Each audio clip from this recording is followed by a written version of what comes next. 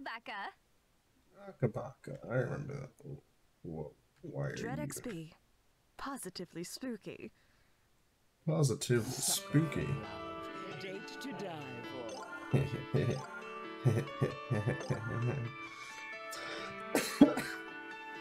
Hello everybody, I'm KidDog618. Today, we are back playing Sucker for Love. Well, we're not back. This is the second one. If you remember the first game, we were dating Eldritch goddesses. We got with Lynetta, Esther, and Auntie Nyan Nyan. I played the demo of this a very long time ago on a live stream, and I was just very excited for it to finally come out. Chapter 1 and 2. Chapter 1. The 1,000 versus the 1. I don't know. I really enjoyed the first game, and now we're in the second game. Gods, cosmic horrors, things beyond our understanding. To merely gaze upon their form is to abandon all hope. Unless, of course, your name is, what was my name in the first game? Dearest. They are sequestered. Then I just want those smooches from them. Only through challenging, failure-prone rituals and unutterable incantations. Unless you get the hand mouth. Their twisted, fanatical followers require no such invitation to commit horrors beyond belief in their stead. It is then when the boogeyman lurking in the shadows isn't an obscure, imperceptible shade, but a tangible madman, that the vague prognostications of the stars become empty threats before the undeniably material. The simple hatchet in their hands. Did something scary happen? Huh? The book you're reading. Did something scary happen? You're Hello, as pale as odd a sheet. bookseller. Oh, just a strange dream is all. I'm alright. Sorry, this might just sound strange, but can you tell me where I In am? my bookstore in Sacramento. Are you lost? Oh no, I think I know where I'm at now. Thank you. Been having odd dreams lately, waking up in strange places with no memory of how I got there. Started around the same time folks began vanishing from my hometown, Sacramento.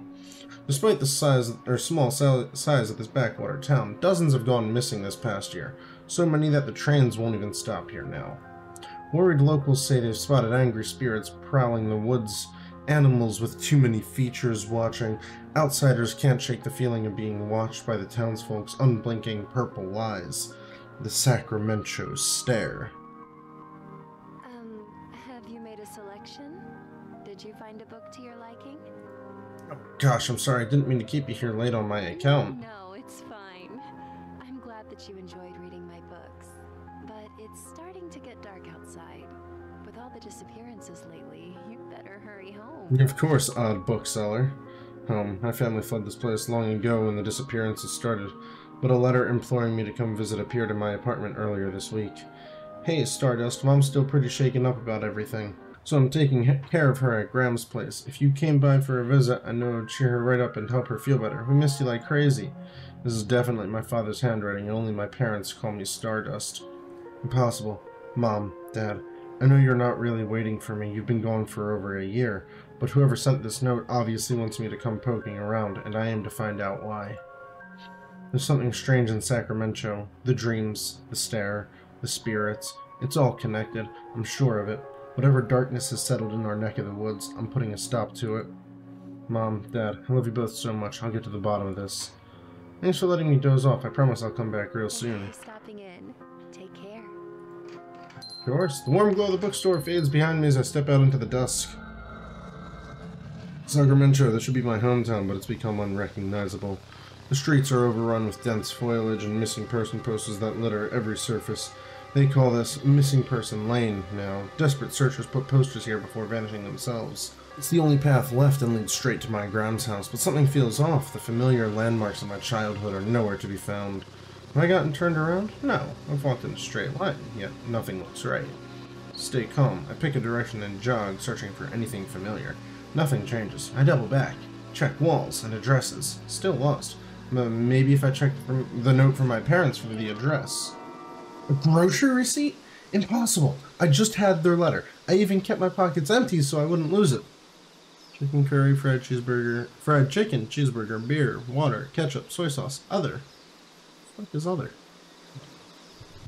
Wait, this receipt has the exact dimensions and folds of the letter. Could I have imagined the whole letter? No, impossible. I checked the back and then double-checked the front, but the receipt remains just that. Something is very wrong. I have to get out. I have to... Ow! Are you, like, blind or something? Watch where you're going, Clutterama. I'm sorry. Slammed right into somebody coming the other way. Oh, I'm sorry. Are you alright? I should have been more careful. Oh, she is really pretty. Ah, she's an Eldritch goddess. I know it. I know it already. But what on earth is this girl doing wandering around Sacramento at night? Touch me. Ah, sorry, I didn't mean to smack into you like that. I know it's not an excuse, but I was just in a rush. Oh yeah, I know. You gotta go run off and steal my boyfriend, right? Yeah, it's whatever. Totally cool. Save your breath. I already know how this goes. Wait, huh? Your boyfriend? Yeah, you heard me. My boyfriend. Buck is mine. Who the heck is Buck? What are all these accusations coming from? I don't know anyone named Buck. Huh? Really? You don't know Told who ya. Buck is? Goddess. Eldritch goddess. You're not, like, from out of town, are you? Stare. It's real. I turn my head down and briskly walk past her. She starts walking alongside me. Hey, look at me. Nope, I'm good. Can't let her see my eyes. No matter what, she'll notice I don't have the Sacramento stare. Tell me. Are you from here or what? I live here. Yeah? Look at me really quick. Nah, I'm alright. This is bad. Even if I make it home, she'll know where I live. What do I do? Oh, hello. I freeze. Before I know it, I'm already staring straight at her. Bucky, hi. Got another one for you at Missing Person Lane. Break into a mad dash, running my hardest. Everything is a blur. My heart pounding in my ears can't dull out the sounds of whistles, shouts, and unidentifiable commotion coming from all sides. Panting and dizzy, I feel my body slowing down, but the image of my face on the next missing persons poster kicked my legs into action once more. There, a clearing up ahead. If I can break their line of sight, I might find a chance to hide. As I near the turnoff, my exhaustion makes itself known. If this is a dead end, or if it's too dark to find my way, I won't have the energy to turn around and start running again. Rounding the corner, I gasp. It's Grandma's house. Thank goodness. I dash up the path and burst through the door. I hold the door shut for what feels like forever as my pulse slows. The pounding footsteps pass by outside. I'm safe. Now. Hey, what's... May just be standing at the entrance, but I can already tell something feels off about my home. Like the warm, familiar place I grew up in is long gone. I can't put my finger on it, but... This dread. Why do I feel like I need to sneak around my own home? Is someone here? Hello? It's exactly what you want to do if you think someone's in your house. Find your upstairs, butterfly. Strange doesn't see a split around. Can I take it? Can I take? Alright, I'm here. I remember this. It's like a lot more free roamy. So I need to go up to right, past, and then the second room. So this way.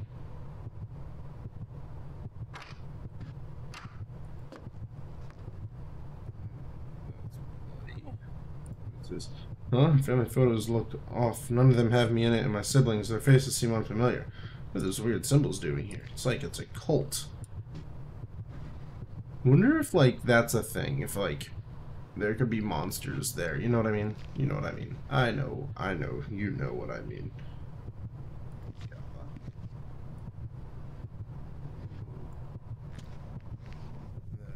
This way.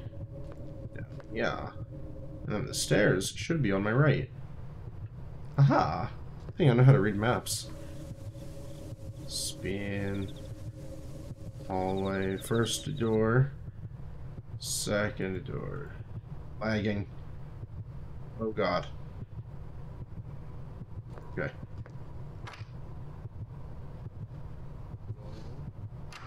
Blood. Oh, that's fine. My room. What on earth happened here? This occult nonsense. Has someone been living in my house? The candles are stit. The candles are still lit. Whoever's responsible is just here. But who? Why? This book isn't mine either. No title, no author, and it reeks of death and decay. With trembling fingers, I open it to a random page. Seed the Black Woods. Instructions on how to corrupt the soil of a forest by using remains of a goat and the beating heart of a human.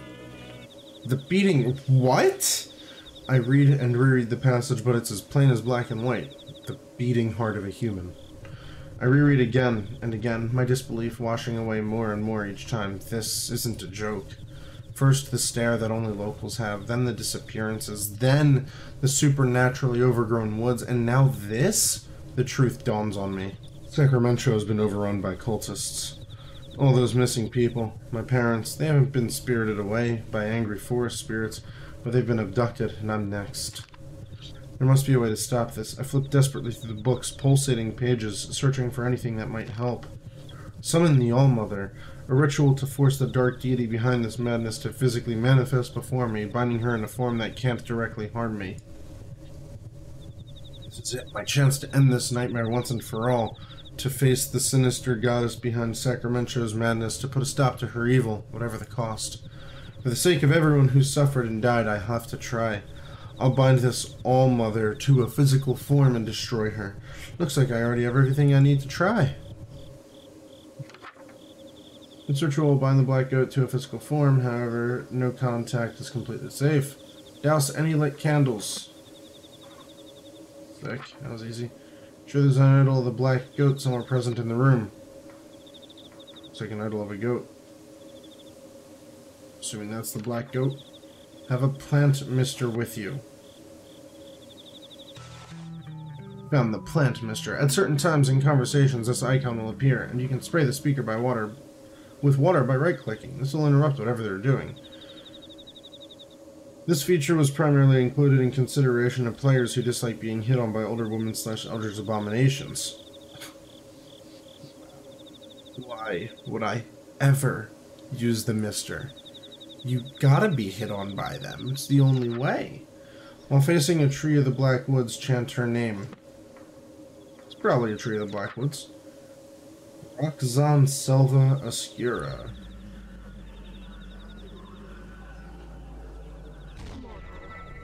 You dare summon me again? Have your pathetic lives not been Hello. extended long enough by my gift? How you doing? Have your lusts not been Hi. sated? Must you continue to Have my torment lusts your not been soul? sated? Oh, well. My heart pounds as an immense towering figure materializes before me. My head is splitting open. I can't think. I can barely breathe with this weight crushing down on me. Do you have any idea who I am? I'm RHOK'ZAN, the black goat of the woods, and you will rue this day. Hi RHOK'ZAN. Madness given form, shredding my sanity with each second that passes. It's evil, ancient, and endless, peering into the deepest parts of me that were never meant to be seen. Dangerous ground, little lamb.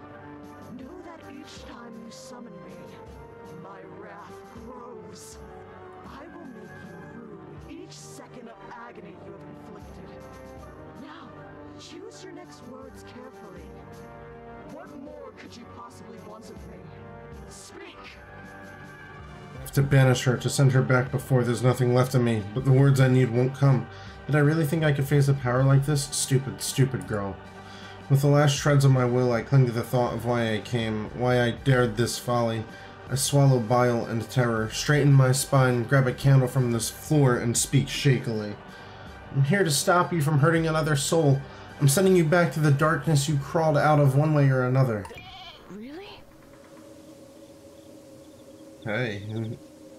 Hey. Yeah? Oh, thank goodness. I thought this nightmare would never end. You're supposed to be, like, trying to stop me or something? No, I'm into this. Get me out of here. My brow furrows as I stare at her, wordlessly. Isn't she supposed to, you know, want to spread madness and whatnot? Confused. Yeah, you want to be exorcised? Yes. I'm rooted to your planet and cannot be removed without a human's aid.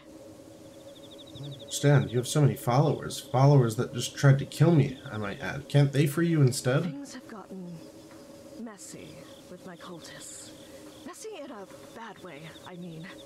My followers have turned against me and are abusing me and my woods' power to kill outsiders indiscriminately. Have pity on this old, tired goat and banish me so I can't trouble humanity any longer. Please, help me. My temple. This is tricky. On the one hand, I came here to banish her. This corrupted forest is devouring this town, and who knows how much farther it'll spread if nothing is done. On the other hand, I have serious reservation about helping an Eldritch god do anything. All of those missing people posters. She's responsible. She and her cult are pure evil. But for now, we want the same thing. Her gone. Alright, tell me how to do this. Do I just grab any old knife and... Mortal weapons can harm me, child, but they cannot stop me. But that book you carry, it holds the key to my banishment. Perform the rituals in order until you arrive at the uprooting ritual. That one will banish me for good. First things first, you will need a partner. I am a goddess of lust, so many of your rituals will require you to be in the presence of your ideal mate, your heart's desire. Really? Perform the spawn partner ritual in the next Oh! page. Whew! If you insist. Light the candles, the color of the flame does not matter. Please choose a color you find comforting. Have your choice of aromatic herb. Pick a scent you find pleasant. Are you just hanging out in this room? Hi. Is that an herb? Where would I find it? In the kitchen?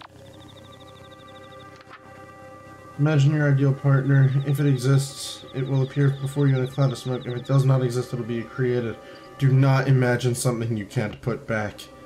Alright, I gotta go find a herb real quick. I'll be right. Wait, everything I need is already in this room. Where?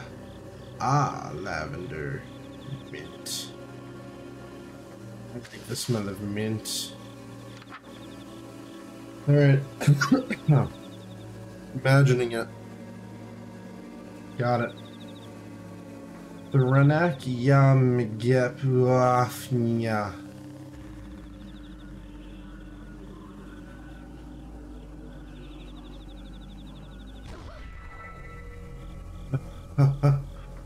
Hi. Oh, wow, this is awkward. Wait, I can explain. Go ahead. I've got nothing. What's wrong? What is wrong with my taste? There's no need to be bashful, especially after all that time you spent playing coy. In view of the circumstances, perhaps I will allow you to be my partner. Circumstances permit, I guess. Really? And that's okay with you, even though we just met? Well, it's sudden, and it'll be a long, long time before I could ever trust a human again. But I'm not exactly the god of taking things slow. Woo! Woo! It's toasty in here. Besides, I already have 1,000 children. There's no harm in 1,001. RHOK'ZAN. Wait, what are we talking about? Taking me as your partner? I thought you were talking to me about just being my girlfriend. You thought the two definitions of partners that a fertility goddess was referring to the platonic meaning? There's 3 meanings of partners. Third. Cowboys. Were you still joking around while standing so close to me? You should be melting with desire. Being anywhere within a mile of me should amplify your lust 1,000-fold. Oh, that's an easy one. 1,000 times 0 is 0. Wait, are you saying what I think you're saying? Yep. So, I take it you haven't had children yet? And you aren't with child now? You're going to die here, and there's nothing I can do to help. What? I thought we were trying to get you out of here. You're not going to help me because I don't have kids? It's not that I won't, it's that I can't. I am an entity of untapped cosmic potential, and I want a big family. The biggest family possible. I want every living thing on Earth to be a direct descendant of me or one of my followers. Those that best serve that goal receive a fraction of my power. My most devoted followers are bestowed with gifts like extended lifespans, rapid healing, physical enhancement, and in some cases, immortality. And those followers are the ones looking for you. Ah. You, on the other hand, have closed yourself off to my dark influence and are mortal and vulnerable. No kids, no powers. Well, you said we could change that kid's situation together, RHOK'ZAN, right? Me and you. What if I don't want powers or kids? Drained the life from your body and then used it to fertilize my wicked soil until something that will give me grandchildren comes crawling out. Pissed her off. Take an involuntary step backwards. I'm sorry. You didn't deserve that. Are you alright? Fine, don't worry about me. Powers or not, let's move on to the next ritual so we can get out of here, okay? That was freaking scary. She's really taking this hard. I better go get the stuff for the next ritual.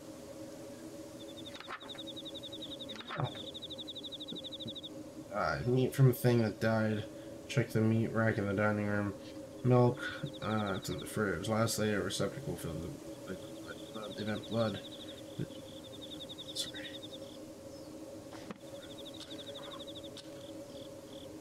However, we're gonna stop there, as we just met RHOK'ZAN, and we are going to get that smooch right here. We just gotta get them 3 hearts, and we will succeed, because I've succeeded in the first game, so we're gonna do it in this one. You know what? I want to look at all the rituals real quick. Can I do that? My God. Oh my God. Whoa, that's cool. Fatten themselves on us, the dead feed the woods, the living feed the woods. Whose blood is the tree bleeding? I ate someone. Good story, bro. Alright, cool. Alright. Now we're gonna stop. Everybody, that was the first episode of Sucker for Love 2, A Date to Die For. RHOK'ZAN will be mine, and we will seed the Black Woods, if you know what I mean. Anyways, thank you so much for sticking around and watching. If you liked what you saw, do me a favor and hit that like button, hit that subscribe button, and as always, I'll see you next time.